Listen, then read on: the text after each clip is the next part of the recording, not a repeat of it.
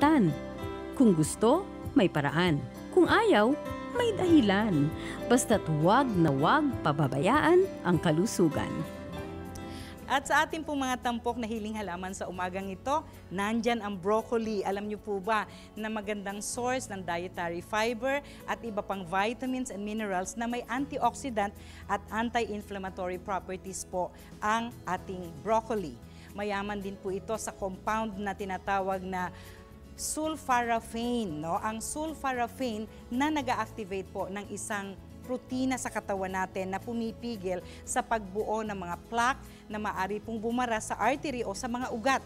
At mas mabuti pong kainin ng steamed at hindi boiled ang broccoli upang hindi mawala ang sustansya nito. Ang isa pa po nating hiling halaman ay ang spinach. May taglay po itong folate, lutein at fiber kaya magandang kainin kahit everyday. Nagtataglay din po ito ng potassium na nakakapagpababa ng blood pressure, lalo na kung hindi ninyo aalatan ang pagluluto.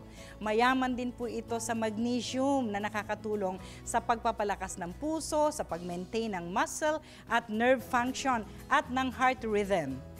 Ang isa pa ay ang green tea. Pinaluluwag po ng green tea ang artery mula sa balikat papuntang siko by 4% po sa loob lamang ng 30 minuto matapos itong inumin.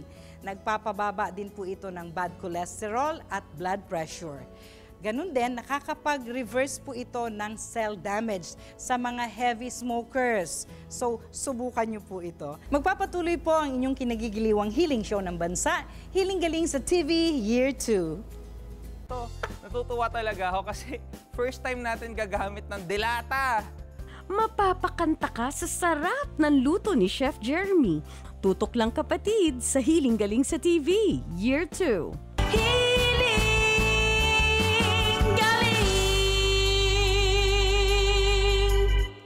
Mga kapatid, isang paalala mula kay Dr. E. Ang happy thoughts and feelings ay nakaka-healthy. Pero ang bad vibes and negative intentions ay very stressy. Kagaya ng fake online shops na makikita sa FB. Nagbebenta ng hiling-galing products na hindi nila carry. Strictly no meetup, no calls please, at SMS only. Iwasan po ito kung ganito ang sinasabi. Isa lang ang aming verified Facebook page, ang Hiling Galing Official. At isa lang ang aming tunay na online store na nasa Hiling Galing website. Dito lamang bumili dahil ito lang ang totoo para iwas tayo sa stress at hindi tayo maloko. Ang mga kondisyong GERD, gastritis at iba pang acidity conditions ay maaari pong maiwasan sa pamagitan ng ilang simpleng paraan. Parang miracle to namang rhizome pills na to. Natural na paraang panlaban sa GERD, gastritis at iba pang acidity-related conditions. Ang hihahatid ni Dr. E sa kinagigiliwang healing show ng bansa, Hiling Galing sa TV Year 2, Linggo, alas 7 ng umaga sa TV5.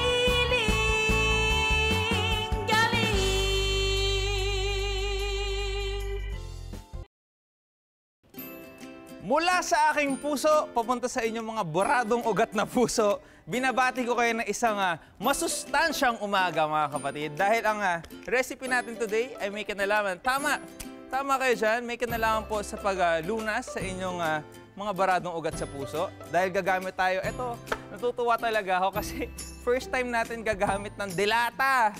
Oo, as main ingredient O akala nyo hindi healthy ang dilata, healthy din, okay? Basta, ang importante, ang tatandaan nyo lang, babanlawan nyo. Okay, kasi nandun yung sodium. Ano yung sodium? Yun yung alat, nandun yung asin.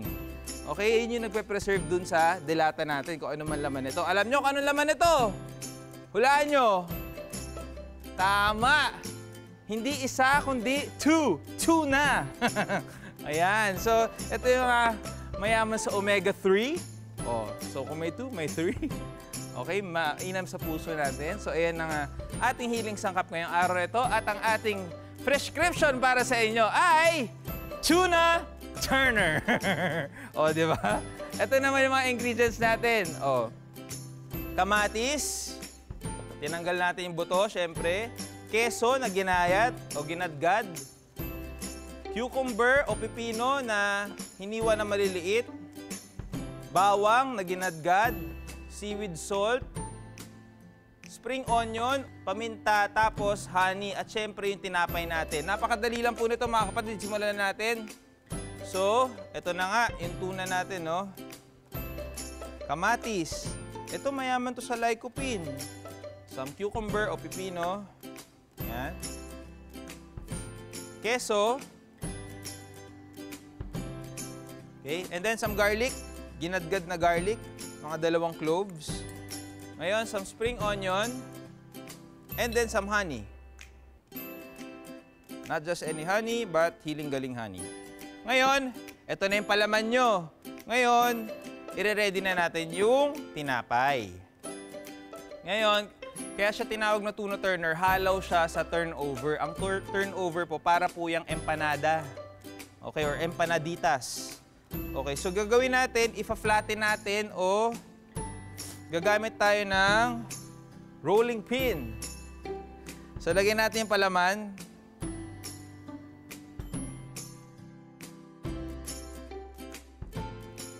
Fold na natin ngayon. Pa-triangle o pa-square, kayo pong bahala. Pwede po yun. Ngayon, ang susunod natin gagawin ay crimping ang tinatawag. Hindi yung ganun ha. Cramping yun. Cramping. Crimping, ganito. Oh. Oh. Yung tinidor, sinisil nyo siyang ganito. Hiningal ako doon. Parang babara rin yung ugat ko sa puso doon. Okay. So, lagay na natin to dito sa ating oven toaster. Siguro 2 to 4 minutes per side. Okay, so, ito saktong-sakto. Ayun! Oh, tinatawag na tayo ng ating pangatlong contestant. Alright. Okay. And, just like that, mga kapatid, ready na for InstaShot ang ating tuna turner. Kain na. Alright. Finally, nagkita rin kami ni Tuna Turner. Yes! O, diba? Bakit sa lahat ng mga sikat sa Hollywood, si Tuna Turner ang napili mong i-prepare, chef? Kasi Doc, gumamit ako ng Ano? rolling pin. Oh. ng rolling pin. Akala ko si Michael Jack Stone na parang bola-bola ang Pwede kakainin rin. natin. Michael Jack's tuna. Pwede. Pwede. Pero, to be more specific, Tuna Turner. Tuna Turner, yes. Rich in omega-3. Tama, dahil sa Food tuna. for the heart. Tama. For the brain. For For the the brain din. spinal column, yeah. Blood thinner. Ayan, good for the eyes also. Ang dami. Ang dami Pero, karagdagang kaalaman. Akala ko for the heart lang talaga yung madami omega-3. siya. Oo. At delata. Delata. Okay. Binanlawang ko lang, Doc, para hindi masyado yung sodium, mabawasan yung sodium. Oo, kasi ang preservative niya ay sodium. Yes. Okay. At ito ay finger food. Yes. For the first time, finger food. Para siyang empanada. Nga Pwede pala to. Tsaka ginamit ko, Doc, sugar-free na wheat bread. Pero may tamis akong nalalasahan. Yun yung hiling-galing honey na. Kaya pala. Paborito kong gamitin yun. Oo. Yung hiling-galing honey, pwede mong parang sinasawsaw yung bread. Nga eh. Na very crispy. Talagang dapat crispy. Pwede yung kahit yung dulo lang, Doc, para mag-seal lang siya. Kasi binrush natin yan ng konting egg whites bago natin sinawsaw. At may green akong nasisilip sa kasama Pepino. ng tuna. Pepino. Cucumber. Cucumber. Cucumber. Hindi cucumber, cucumber. Cucumber. Magandang combination. Refreshing, savory at the same time. Diba? At ang maganda dyan, Doc, alam mo magkano lang to? Magkano? Variables ulit, Doc. Variables na naman? Oo, 10 pesos lang. Bawat isang piraso, sangka pa. Oh. Ay, oo naman. Homemade. May tuna na sa 10 Healthy pesos eh. Diba? Magkano yung mga biscuits, cookies na walang sustansya? Siguro 7 pesos pag sa tindahan mo binili, pero pag sa grocery, mga 350. Doble kita pag tindahan. O ito, napakasustansya na. Lalo na sa mga Weight Watchers. Tama. At saka Diba? sa mga may mga malalalim na hugot sa puso. Bakit naman? Hindi, parang mga barado. Pag may hugot ka, kulang ang isa sa'yo. Kasi sama Kain ng na kain. loob ko. Okay lang papakinto kasi healthy naman, Doc. Diba? Okay lang papakinto kasi healthy naman. May cheese din to. pala yun. May konting alat na creamy. Diba? Creamy. So kung gusto nyo makita kung paano natin ginawa itong recipe na to, punta po kayo sa ating Instagram page, Wellness Chef HG. At ito, pwede nyo rin itong i-instashot ngayon na! Ngayon na! Ayan! O, di ba? Napakadali lang gawin. Pero may dahon, may bulaklak. Turenya. Pwede Edible. mo rin i-incorporate sa tuna pag maraming Very refreshing, flowers. Doc. Diba? Masarap ang lasa niya. Patry nga. Yeah! Tingnan mo, gumagawa ka ng Sarap na, Doc. Masarap, di ba? Kung may halaman kayong ganito, Milky nga. Parang medyo habig niya yung lasa ng orchid. alamin natin ang healing powers nito. And speaking of healing powers, eto, grabe rin ang powers ng Facebook page natin, Doc. Oh, siyempre naman. Oo, punta kayo dyan. Silipin nyo kung gaano katindi yung power sa Healing Galing Official. Tapos kung gusto nyo rin makita yung mga produktong ginamit namin, www.healinggaling.ph lang ang pupuntahan ninyo. Lahat po ng mga episodes ni Chef Jeremy Fabio ay pwede nyo diyang makita. Ako lahat, Dok, pag malalaman ko, pag susuot mo minsan, ito yung episode na Yung pagkain alam mo. paano yung niluto natin, naaalala ko dun Hindi eh. pala ako pwede magdoble. Bawal umulit, malilito. Magpapatuloy po ang inyong kinagigiliwang healing show ng bansa, Healing Galing sa TV Year 2. Uubusin Tuna. lang namin to. Tuna! Yes, year 2 na tayo. Tuna Turner talaga. Sa banyo. Maliligo sana ako noon. Tapos bigla akong parang babagsak na. Ang ginawa ko, tumukod ako sa... Parang dumilim ba ang paningin mo? Baradong ugat sa puso? Pakilinis nga po.